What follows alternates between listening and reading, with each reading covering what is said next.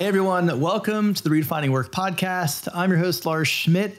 And if you are somebody who's curious about data, numbers, analytics, anything in that realm, this episode is definitely for you. So I'm joined today by Dr. Serena Huang. She is the founder of Data with Serena. She has as deep of a background in people analytics as you'll find, and a lot more. So Serena, thanks so much for coming on the podcast. I'd love to have you open up with an introduction for the Redefiners. Of course. Thank you so much for having me, Lars. It's so great to be on the show and get a chance to share my passion around people analytics with everyone. I recently started my own company, Data with Serena, which is short for Learn to Love Data with Serena, but that's too long, so we'll keep it short because this chapter of my life is really about knowledge sharing. It's about spreading my experience and lessons learned with broader audience. I was formerly global head of people analytics at companies like PayPal, Kraft Heinz, GE, to name a few.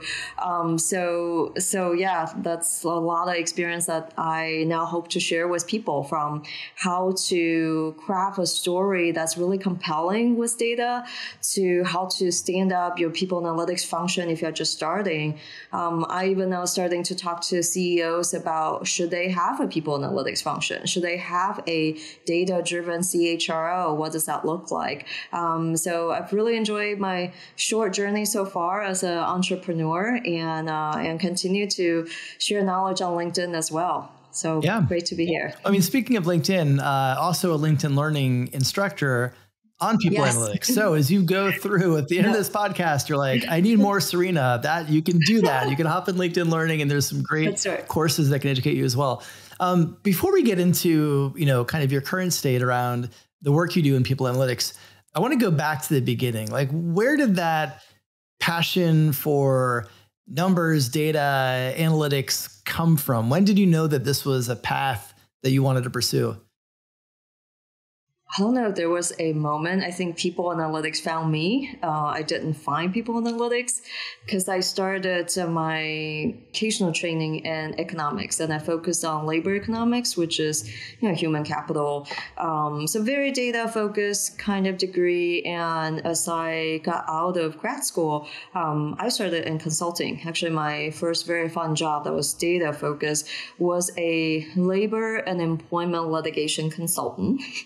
If you don't know what that is, you can look it up. It's fascinating. But think about the person, the economist that they put on the stand when companies are facing class action lawsuits on pay discrimination or inequity and so on. So I was part of the team that would crunch the numbers, if you will, with sophisticated models to calculate how much the damage was and so on.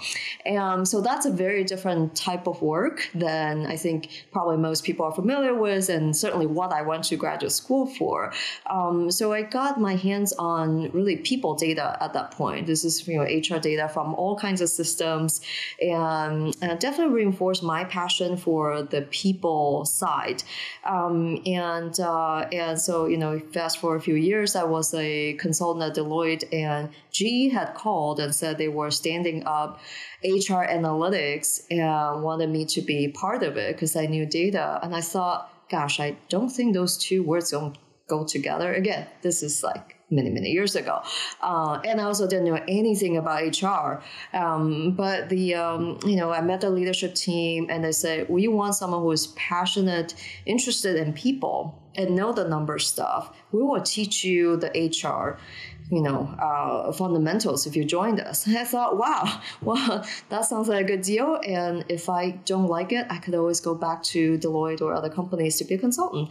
And I've never looked back. I really enjoy being the in-house person, if you will, compared to a consultant. I was able to learn so much more about the company, and that's kind of where my passion for people data started.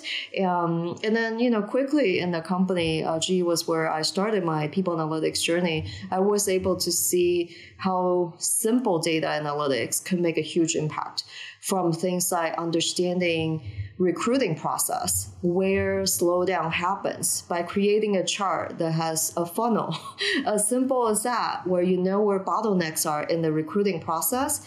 That was mind-blowing for a lot of people, again, right, many years ago. But if you know talent acquisition candidate data, you know how messy it is, and you know how much work it actually involves to create a funnel of any sort. So I think it's simple examples like that, along with looking at retention. Where do people go? Where do you have attrition issues and all of that? I think that's kind of where being able to see initially very quickly simple analysis can translate into actionable insights, and the business cared. That's kind of what kept me going for many years to come. Yeah, I mean, it's so interesting. I think that, what's interesting about your background is you were leading corporate people analytics teams and functions before people analytics kind of became this, trending team and topic. Obviously now it's a fundamental component of modern people teams. And I think when you look at the spectrum, I think of how HR and people teams use people analytics, on the one side, and obviously places like PayPal and GE and organizations where you worked, you have teams, dedicated teams, you have data scientists, you have a lot of rigor, you have a lot of tools, you have a lot of data. On the other side, maybe in SMBs or startups, you don't have that. Maybe you don't have any dedicated people analytics. Maybe there's an HR operations person who is building dashboards and crunching data. You're using macros in Excel or whatever you might have access to try to crunch the data. And so the first question I want to ask is when you think about, for companies, we'll kind of hit each of those sides of the spectrum, and we'll start with the more advanced side first. What are the key kind of ingredients for a successful people analytics function in those, enterprise type organizations that have dedicated teams? I'm going to say you need a really good people analytics leader, first of all. And what do I mean by a very good people analytics leader? Because there's many types of people analytics leaders out there, and you need one that is really aligned with what the CHRO or CPO wants to drive for the company, who can influence the C-suite with data. That's really important. For example, some chief people officers are not data lovers, and if that's the case, you might have a hard time really getting anything done.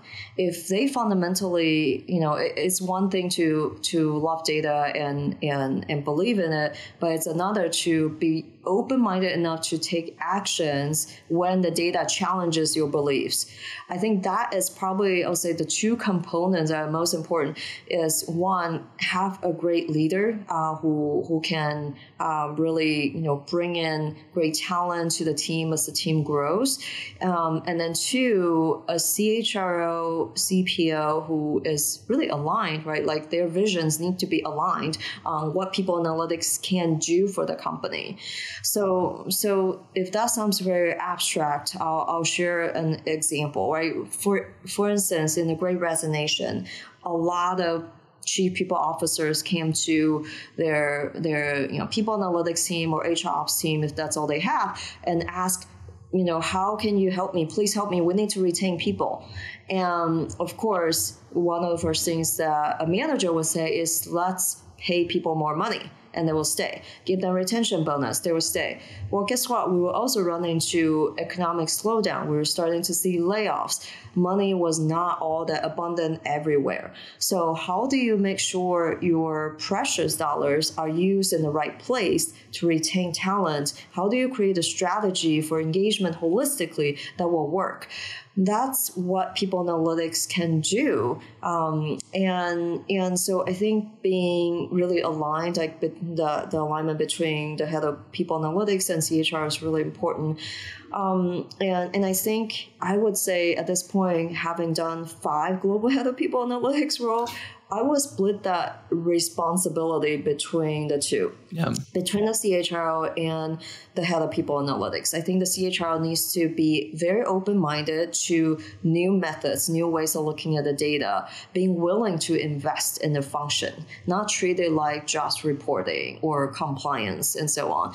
But also, at the same time, stay curious enough to upskill yourself. If you are not, if you went to school and there was no people analytics at all at the time, spend time, maybe treat your people analytics leader as your reverse mentor, and learn about data analytics. That's one way to do it. And then also, I think on the people analytics leader, it's their responsibility to not only be able to use data well, but to be able to tell compelling stories with the data that would drive action. And maybe this is number one, before that, to understand the business enough to solve problems that actually matter to the C-suite. I tell people on my team all the time, if you don't know what's keeping your clients up at night, right? And that could be an HR business partner, that could be a business, a P&L leader, that could be the CEO. If you don't know what's keeping them up at night, you will end up solving the wrong problems that they don't care about. And so I was able to grow my team in every organization I was at, despite the budget challenges. And I didn't do that with magic or, my, some experience from before. It's not how I did that. I simply took a time that, initially to understand the business, to understand what the pain points were, and then use data analytics to solve those problems, to quickly show, hey, I can predict who is going to leave next. Are you interested? Great. Yeah. Invest in me. Right. This is what I need. I need a serious data scientist to keep this going. Because I did that stuff manually. I could continue to do it, but it's not scalable. I can help you predict who's going to be the rainmaker in the sales organization that you just stood up. Are you interested? Great, I'm going to need the investment. That's how I treat the people analytics function. So it's sort of, it's, yes, proving our early wins, but it's also more importantly, understanding what's causing pain for the business so that we can drive revenue, profit, right? These concrete metrics that your CEO and CFO actually care about. And if you can't speak the language, I think, that's something else to upskill on. So I'm very learning focused as a person. I always talk about, what else can I learn? And the same for my team. So if you are getting started, that's definitely a place to invest your time before you can get them to invest in you. Yeah, I mean that's such a great point. And let's kind of jump to the other side of the spectrum now. So startups, scale-ups, SMBs, organizations that don't have a data analytics team, don't have a people analytics team. They're probably doing some things out of HR operations or even out of other functions specifically. What advice do you have for leaders of those, HR leaders of those organizations? So they want to bring more data capabilities and rigor into a smaller, leaner organization where they may not have budget, they may not have access to tools, and they may not have the expertise as a dedicated, professional people analytics person would.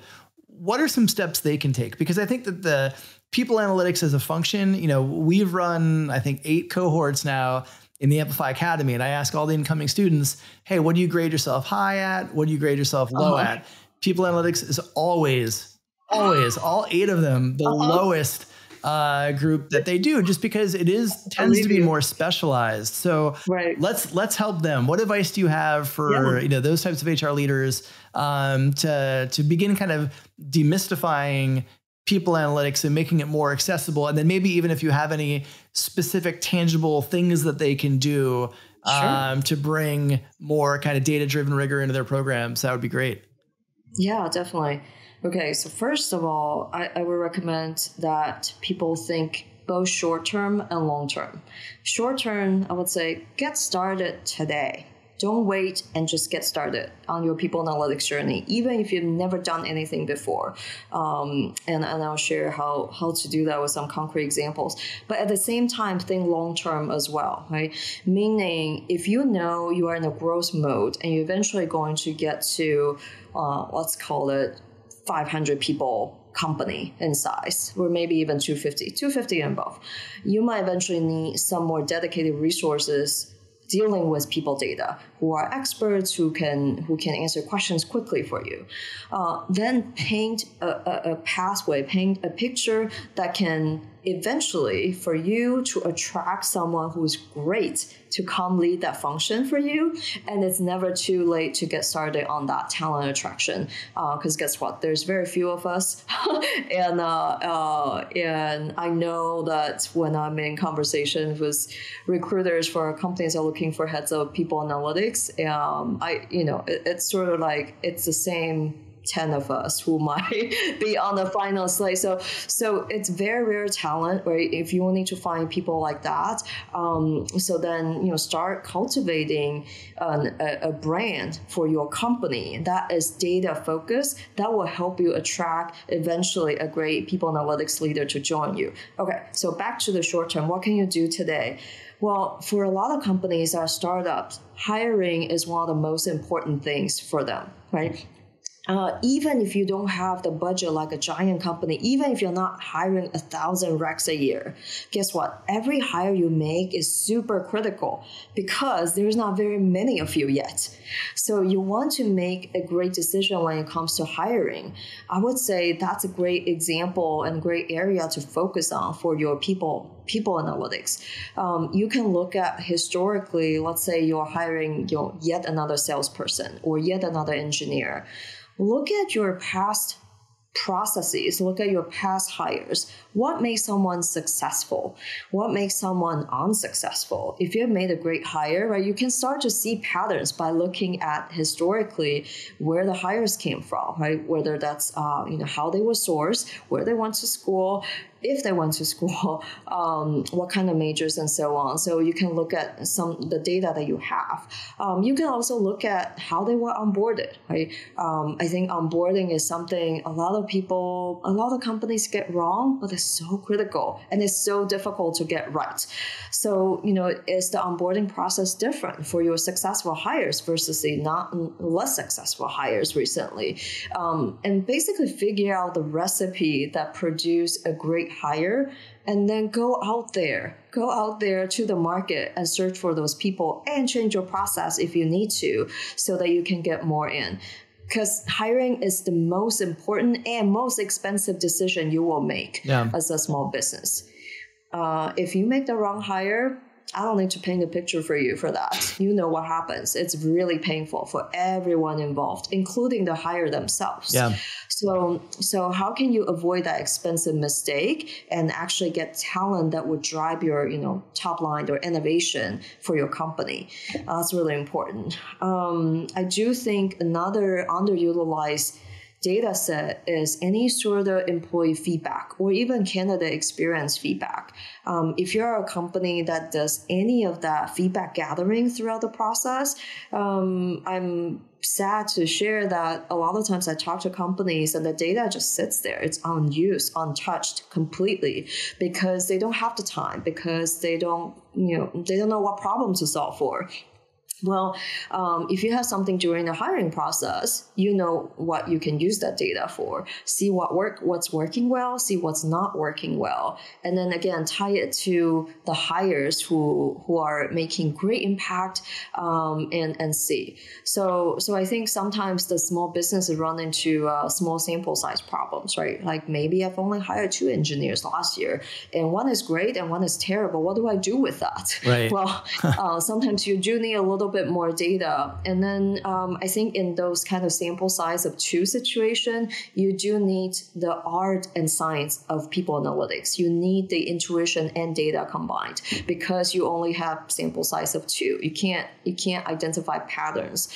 So, trust your, this will sound strange coming from me, but trust your gut.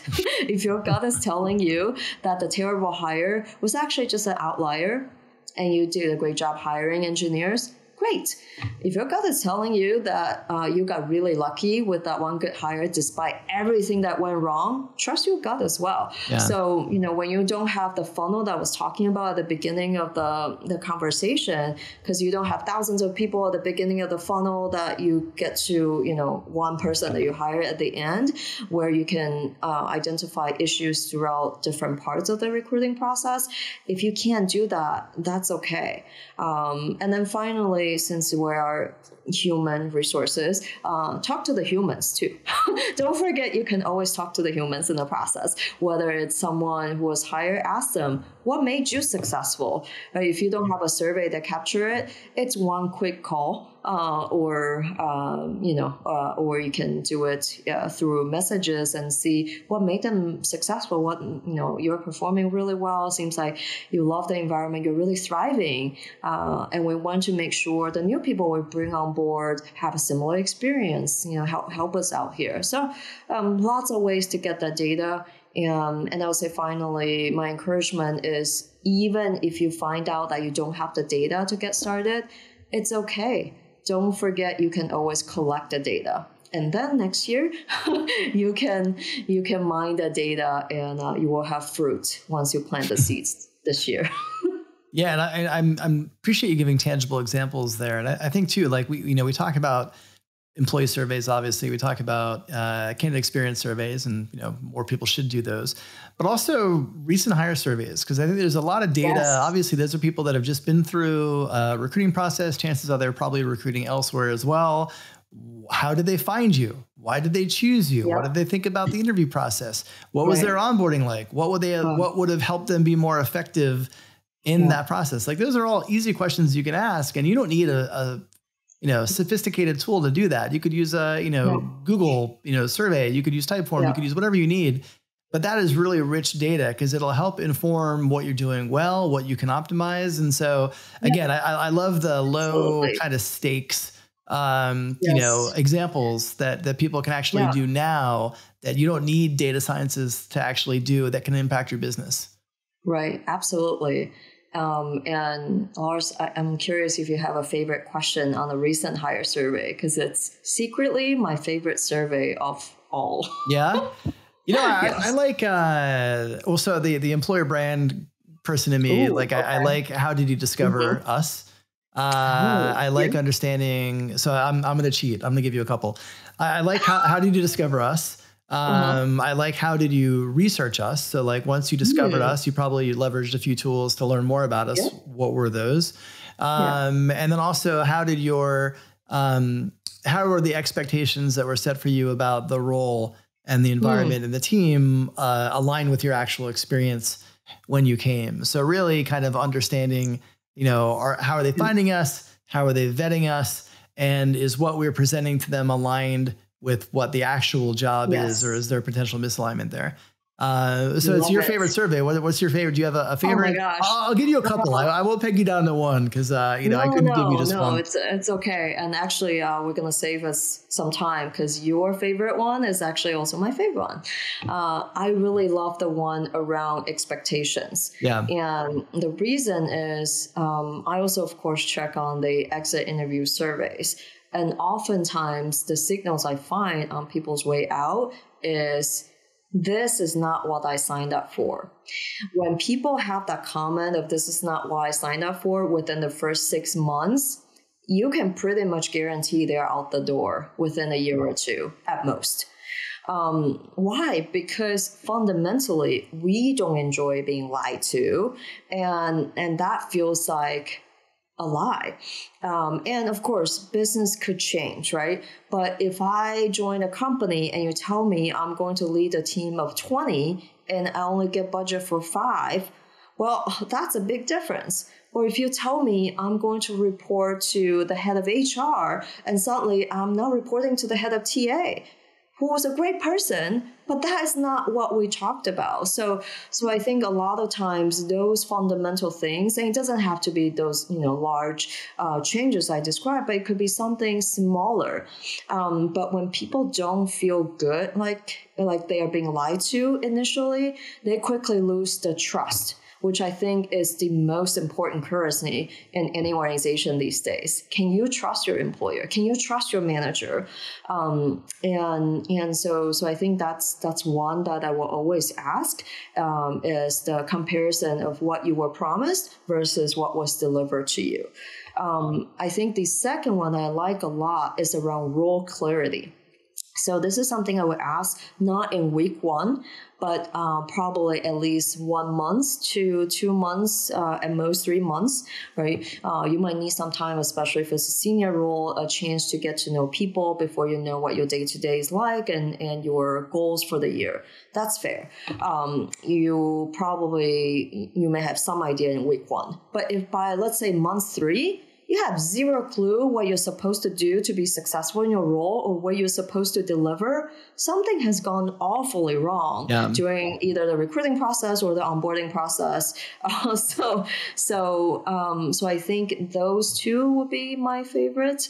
And like I said, I think the key for me in learning along the way as a head of people analytics is to try to tie that to other surveys. Like the example I gave where, how do I know that people who responded unfavorably on something like that, everything I was promised was, or they met my expectations and what have you. How do I know those people exit? It's because I'm able to track the group over time. Now, all the surveys I've done are confidential. So the third party will hold the identities and IDs of these employees, but they can tell me over time, hey, a year later, this subgroup left. This subgroup is still here. That's how I know what is working and what is not working. And that's really powerful and simple analysis that you can do without any kind of Python knowledge, okay? Without any statistics, right? It is this group left, what's different from this group that is here.